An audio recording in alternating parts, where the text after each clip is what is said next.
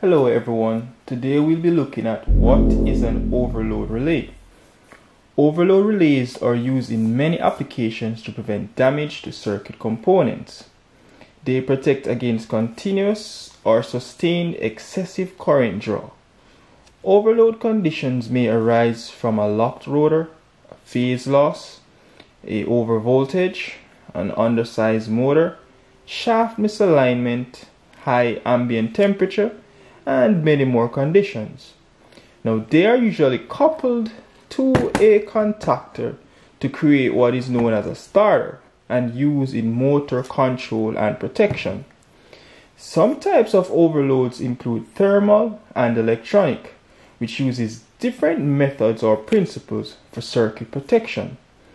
Now thermal overloads are the cost-effective option, implementing a bimetallic plate which flexes and opens an auxiliary normally closed contact if excessive continuous current flows, which in turn opens the contactor's control circuit to which it is paired.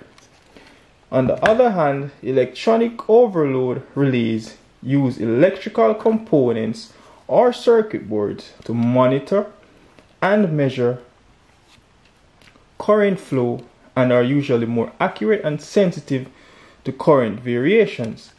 This is an example of an electronic overload relay. As you can see, they have selectable trip classes which can be adjusted by turning this knob to select the trip rating of the overload. They also have an auto or manual trip reset. This is the blue knob right here, and it also comes with a test function which allows you to simulate a trip condition and allow you to test the operation or functionality of your overload relay. This overload relay also has a single phasing protection, which is a common issue in our industrial three-phase systems.